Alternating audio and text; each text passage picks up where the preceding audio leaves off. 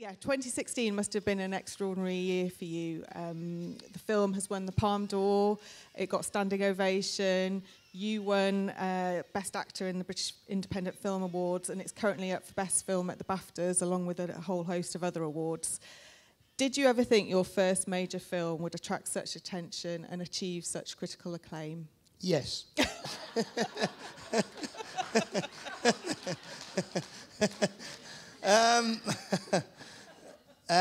No, it was. I mean, we started. We shot the film in 2015 in Byker in Newcastle, which incidentally was where I was born. It took 6 weeks, 6 or 7 weeks to shoot. I got the part. I did some plays up in Edinburgh, and the producer put me in touch with Ken Loach, and I did some castings. I did 3 castings with different actresses, and I was amazed that I got the part. But no, shooting the film up in Newcastle, it was a million of miles from my thoughts. I just didn't want to ruin Ken Loach's career, and but yeah, it got the Palme d'Or at Cannes. It basically we took the film to Cannes. It was premiered there, and on the Thursday we went out for dinner, and the PR guy came in and he said something really weird's happening. He says, I've just been to 4 screenings that they did for the press and people are in tears. And me, naturally being a comedian, thought, oh, it's that bad. and it went on from there. It won the Palme d'Or. It's had numerous awards all over the place. Everywhere we've shown it in Europe, it's had the same reaction. It the film festivals. So yeah, it's a powerful... It seems to have touched a nerve, at the right time.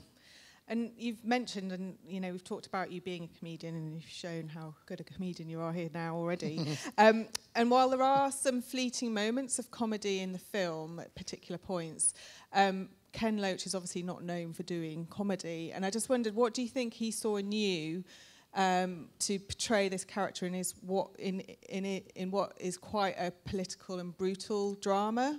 I think one of Ken Loach's big pluses and big qualities is if you look at all his films, he's very good at casting the right people in the right roles. No, and I don't mean that as blowing my own trumpet. I mean that he saw something in me and Hayley when we were auditioning, and what he said after was that he was looking for an honesty and a truth. Maybe I can give you a little bit of background on how Ken works. He doesn't give you the full script. You don't get a full script. You get a couple of pages each day. And he also shoots in chronological order, which you don't get in films. And why that happens is it basically you live the role of the character. And I remember the first day Ken said to me on set, he said, all you and Hayley have to do is listen to each other.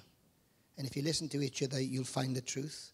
And if you find the truth, you'll find the honesty, and that will show on screen.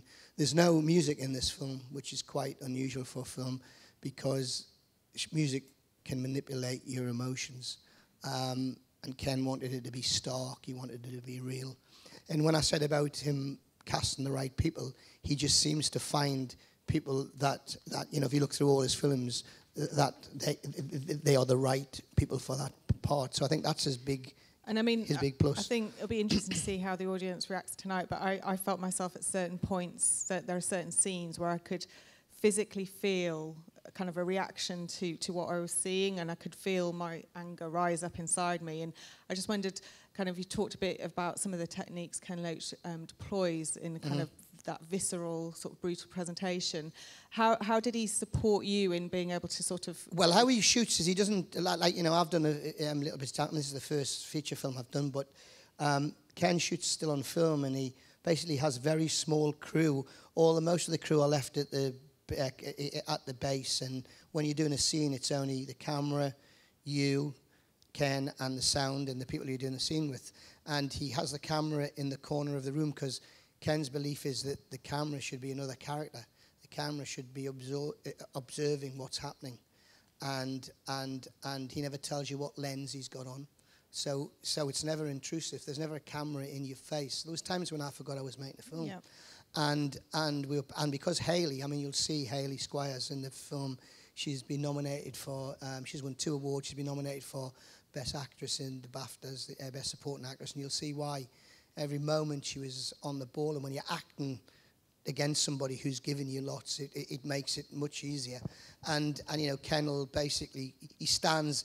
A lot of directors stand looking in the monitor because it's all done on digital, and they're looking for the shot there and then. Ken's just standing watching what's happening in the room.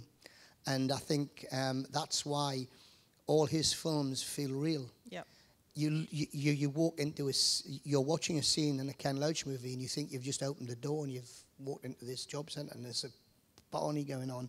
It never feels like you. Same with Paul Lafferty, who wrote the script. Paul is a great writer. I think you should never watch a film and think somebody wrote those words. And how did you prepare for the role? I mean, you said that you were just given bits of the script at a time. Did you speak to people who had experience? Well, I mean, you know, it was a shock to me. I mean, like, you know, Hayley met a single mum who was living in a sort of like in a one-roomed shelter for a single mum. She had 2 kids, and Hayley talked to her. Ken and Paul did lots of research in this, spoke to lots of people who worked for the Department of Works and Pensions who had left because they couldn't do any more sanctions on people, that the people who are in the food bank or people who really work in the food bank. You know, I mean, the first day, the first week I went into production, Ken gave me the 52-page form for income and support and said, fill that in. And it was insane. So I don't know what it must be like for somebody who's ill or has any sort of, you know, problem to think, if I fill this wrong, I'm going to be sort of left high and dry. So yeah, I mean, Ken's very much a case of he wants you, like he doesn't want you and the actress to look at page 26 of a script and go, oh, this is the big scene here, we'll play it like this. He wants it to be real, he wants it to be in the moment. And for an actor, that's an amazing thing to be able to do, you know? Yeah. So the film itself focuses on the issue of sanctions, and I think really lays bare the reality of trying to navigate through what is a very complex and confusing benefit system. And this is a topic which is usually confined to the social pages of The Guardian. You don't really hear a lot about it in the mainstream press. So what do you think, and yet this film has kind of been a box office success, so what do you think has made people go and see the film, and why do you think audiences have reacted so well? Well, you know, I mean, I think the great thing about the awards that it's picked up is it keeps it in the public eye. That's the great thing about winning the awards. It keeps it doesn't make... I think it was the right time. I think the 2 characters, I don't know if anybody's seen the film yet, but if you've seen it for the first time, the 2 characters are ordinary. I mean, you know, Dan could be your father, he could be your uncle, Katie could be your sister. And for a long time, there's been a narrative played out that people who... I mean, years ago, it used to be called Social Security. And I wish, in a way, you know, that means that if there's a problem, you get some help. And now they've changed it to the American terminology of benefit and welfare, which plays in the hands of, it sounds like it's a handout. And I think for years, people who have needed that have been, there's been this narrative played out that, you know, if you don't... Ken always says, you know, that poverty, you know, they say poverty is your own fault. They want to... If you haven't tried hard enough, then it's your fault. Because if it's the state's fault, they have to do something about it. And I think that this film shows ordinary people, you know. An old guy came up to me in a shop after it was released. He was about 86 or something. He's an old guy, and he goes, you're that guy out that film, aren't you? And I went, yeah. And he goes, tell Ken Loach when you see him, he's given a voice back to the working class who haven't been listened to in this country for 40 years. And I think, you know, that says it all, really, you know. So... just picking up on that, do you think Daniel and Katie's stories will make people think differently about those who find themselves at the sharp end of poverty? Or is this a film that's just simply preaching to the choir? Well, you don't want to do that. I mean, like, the thing is, I think, you know, I didn't know about sanctions. And they were put in place because it was the idea is that it's to force people back to work, that it's better to work than be on benefits. I think everybody would agree that's true. I mean, you have to be a genius. I think the people who are on benefits would go, yeah, if you could give me a job that isn't 0 hours contracts.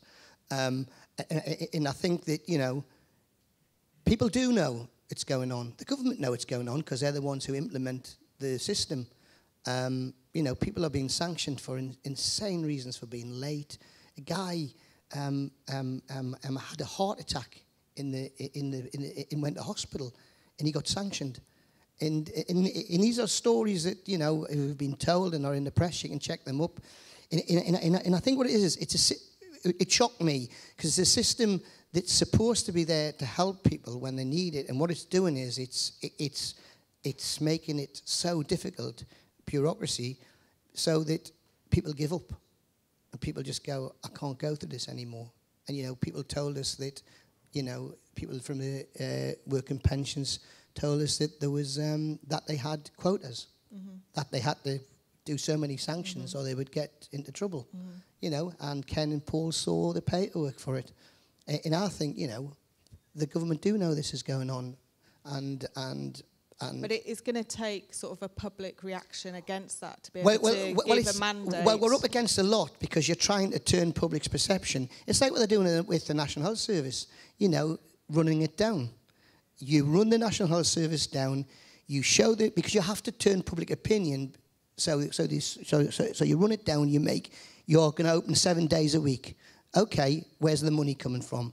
The system fails, and then it's right to go, well, you see, it doesn't work. And everybody goes, yeah, it doesn't work. And I think that's what's happened with benefits. It's demonized people who are on the benefit system.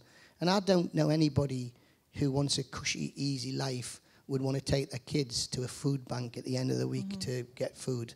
I mean, you know, it's about, there has to be a change in our attitude. There's nothing wrong with getting on in life, I don't think, and earning money, but it's your moral duty, I think, to turn and help people and to have some sort of compassion, you know? So I just want to pick up the point you made about sort of the role of the media in kind of pitting working class people against one another, I guess the deserving versus the undeserving poor. And Daniel and Katie are sympathetic characters, and like you say, you can identify and empathise with their situations. But do you think there is a slight risk that that reinforces the stereotype of the deserving poor? I hate that term, deserving poor. I mean, how can you be, you know, one poor person is more deserving than the other? I think that's another thing that's gone, you know, I mean, there's lots of reasons why people are in trouble. There's lots of reasons. There's mental health issues, there's education, there's lack of jobs, there's lack of motivation, kids brought up in a family that have, you know, substance abuse. I mean, those are all the reasons why there's poverty. And those are the things we should be tackling if you want to, you know, get to me, care in society. And it doesn't, if somebody's cheating the system, then they should be prosecuted. But, you know, if you look at statistics, there's less than 1% benefit fraud. And people think it's 10, 15%, you know? And I think that's the thing that for instance, you know, I think it's like, you know, Benefit Street. I mean, that's, you know, that sort of poverty porn that people want to watch on the TV, where they give a couple of people who have an alcohol problem, they give them cans of lager and then let them go off and shoplift. And they go, oh yeah, well, I shoplift loads of stuff. And then people sit and go, I'm not going to work my arse off while they're doing that, you know? And this is all that we have to change. You're right, we have to change. In this film is one of the ways. I think as an artist, all you can do is make something that you found, and you have to present it to the audience. Then they have to make their mind up, you know? I mean, we're sitting here while I think he's now become president of the United States, and he too's talked about standing up for the forgotten man. in a world. I've never had a joke as funny as that. In a world that is becoming more polarised in terms of politics, and a public that's ever more disillusioned with politics, do you see a role for films and broader culture to help bridge divides and act as catalysts for change? Well, it has to. I mean, the one thing I love about film, it has the power to entertain, to make you cry, to make you laugh, to make you angry, to make you more compassionate. And you know, those are the things that make us human. And if we turn away, like, you know, there's social media, there's you know, there's a reason for social media and there's a time and place. But we're all, this is why I hate all this nationalism, you know, that Trump's saying, you know, we're going to make America great. What does that mean, make America great? We're going to get the country back when Brexit. I don't know what that means. We should be coming together. That's what I believe. Mm-hmm. And you know, like Trump will just go, we're going to make America great. Yeah! What about the poor? We'll make them great as well.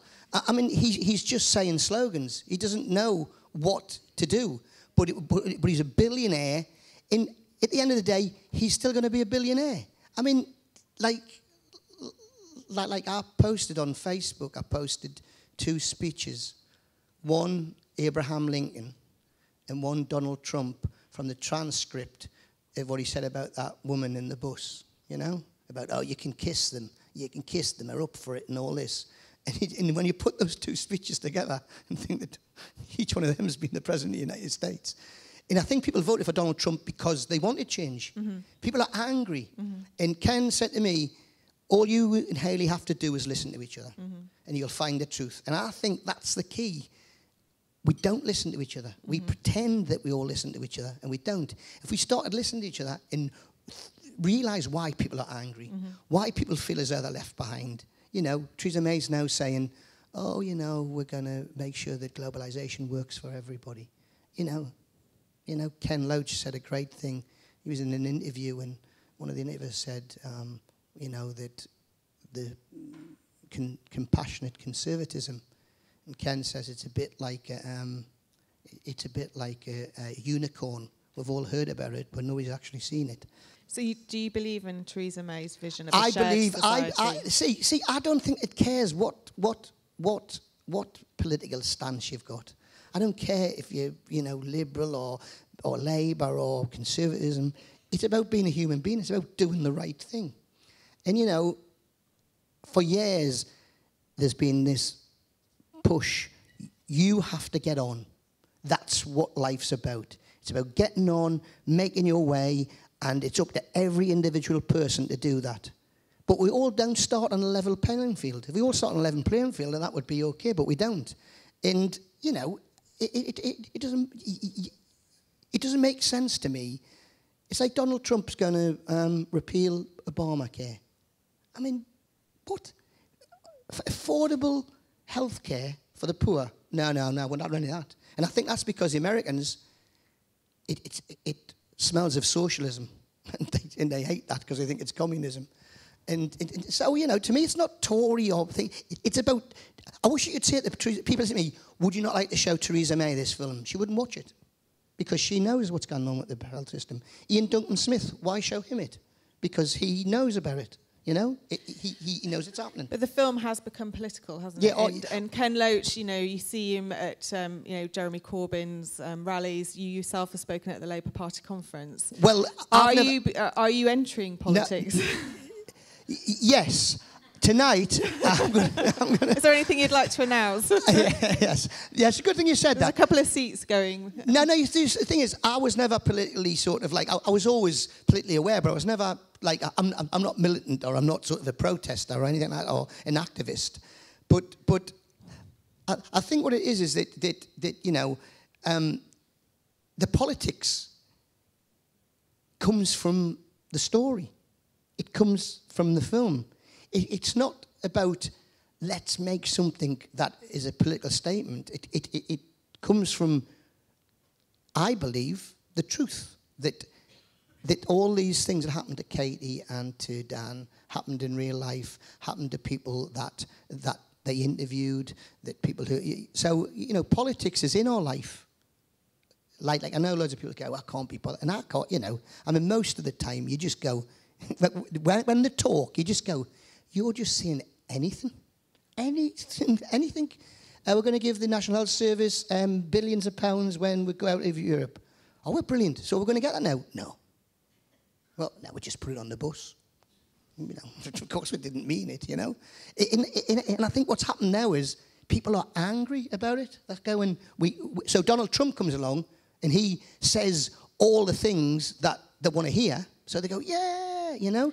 And I think Theresa May is now trying to go, oh shit, because they will not change. They will not change politicians. I'm 60 years of age. They will not change unless they're forced to change. So do you think this film, and is it Ken Loach's intention that it starts some kind of movement for change? I think it has already. I think it has already. I think it has already. So what's next?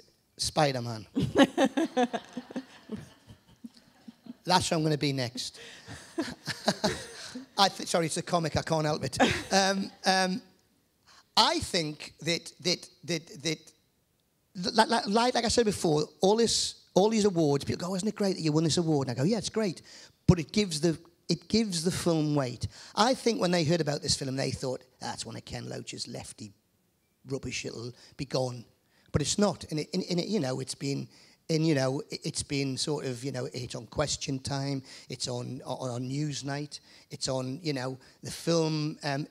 It has this power to make people go, no, we don't want this. And that's how you get change. You don't get change by voting in Donald Trump. You get changed by people doing it themselves and going, we are not having this. Mm-hmm. And you can see that now Theresa May's thinking, something's changing here because I've seen what's happening, you know. So I better try and get on the bandwagon, but I'll just be very vague about it. And I'll say, globalisation has to work for everybody. So how do you think those living in communities that have been left behind, how can they get their stories out there? How can they get the attention that a film like this does? Because they're not going to have Ken Loach coming around next week. Well, I think they have to do. I mean, the great thing about E1, the people who distributed this film, when it has its theatre release and it stopped having its theatre release, they said to Ken, we are going to license it to community venues. Now, this is unheard of, you know what I mean? And they've been, I mean, when in the film, before the film was released, they did free screenings all over the country in different Odeons, where through the unions and, you know, and all over. There's about 360 community centres who've got this film that are going to be shown it the next couple of weeks. Mm-hmm. And so that keeps it alive, you know, that keeps it alive, that keeps it in the public eye, it keeps people thinking about it. And, you know, you have to make your own mind up about the film, you know, you have to sit and examine. I think each person has to examine your own conscience and say, do I think that what's happening with our social security, because I'm not going to call it benefit or welfare, because that's not what it is, it's social security. I mean, most of us are probably about 2 or 3 paychecks away from needing help, if we were honest. And so I think, you know, you've got to examine each person's conscience and go, do I believe this? And if I do, am I going to do something about it? It's very hard to talk about it because you haven't seen the film, so I have to, you know. So as we said, you're off to the Barbican in a moment. Are we going to see you in any more films anytime soon? You know what I'd really would love? I'd love to be a Bond villain. Can you imagine how scary a Geordie Bond villain would be? James Bond comes in and I'm just sitting there in an abandoned mine. And he comes in, and I've got loads of pit ponies behind us. And I've just got to whip it. I've got to whip it on my knee. And I've got a bottle of brown ale on the counter.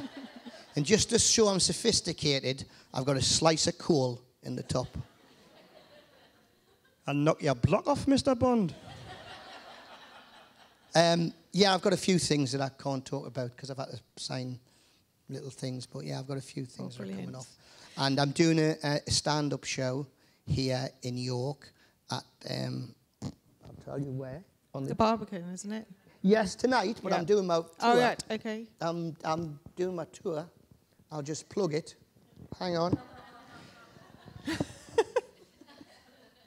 You'll recognise these glasses because they're the same ones I wore in the film. So they're memorabilia. You sell them on eBay. Yeah, I'll tell you where I am. Hang on. It's exciting, isn't it? Hang on. It's here somewhere. The Crescent Community Hall. Do you know where that is? The Crescent Community Hall in York. Yeah, Crescent. I'm doing that on this Sunday, the 18th of June, my tour. So put that in your diary. I want to see every one of you.